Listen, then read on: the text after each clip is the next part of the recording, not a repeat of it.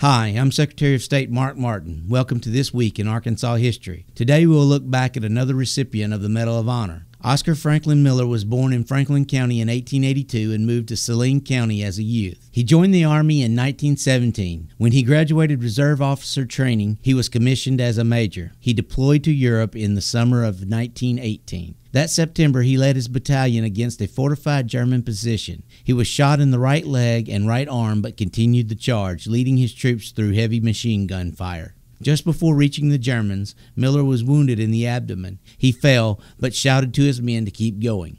Miller died a few days later and is buried in an American cemetery in France. He was presented the Medal of Honor in part for inspiring his men by his personal charge. Join me next week for This Week in Arkansas History.